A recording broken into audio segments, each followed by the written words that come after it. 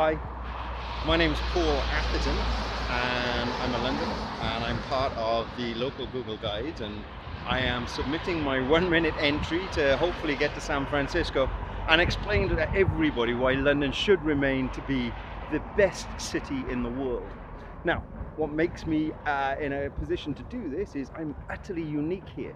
I'm the only person in London to have ever shown a film on the Coca-Cola billboard at Piccadilly Circus. I'm the first person ever to have a video diary collected into the Museum of London, and I performed in the closing ceremony of the Olympic Games. But more than that, I tweet under the moniker @LondonEsLondon. And as part of that, I tell people about all the amazing things there are to do, whether it's restaurants, theatres, museums, bars, clubs, and the activities that you can do here, from water skiing to ice climbing. We literally have it all.